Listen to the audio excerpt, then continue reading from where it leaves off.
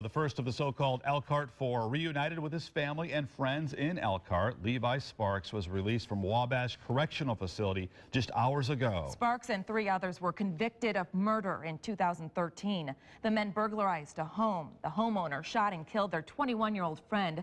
Last year, the Indiana Supreme Court overturned the murder convictions for 3 of the men.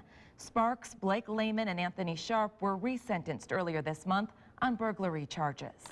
Now, Sparks was resentenced to 9 years because he was the lookout man. And because of good behavior and program credits, he was released early. WSBT-22's Danielle Kennedy is at Sparks' welcome home party. And Danielle, family and friends stood out in that rain just to say hello. Rick, and there were lots of hugs and kisses. After an overturned conviction and then spending more than 3 years in prison for burglary, Levi Sparks is a free man again. When he was asked how it feels, he said, "It feels great."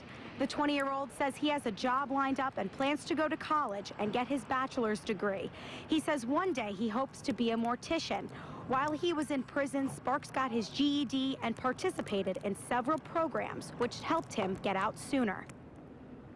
Anyone could say that they went to prison and learned, but where was their actions that showed it? And that's why I took those steps, is because anything that you learn, it's knowledge going into your mind, and you can look at different aspects of like routes that you can take to be able to better yourself.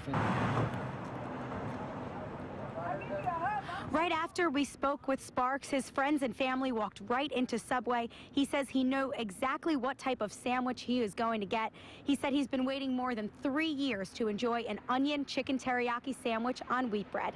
Live in Elkhart, I'm Danielle Kennedy with WSBT-22 News.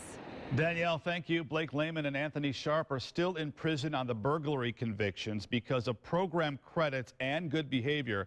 Lehman is expected to be released in a few months. Sharp might not get out until next year because of conduct issues in prison. And the 4th of the Elkhart Four, Jose Quiros, pleaded guilty to murder in the case. Because of the plea, he is not able to appeal. He's currently serving a 45-year sentence. His earliest possible release is set for 2035.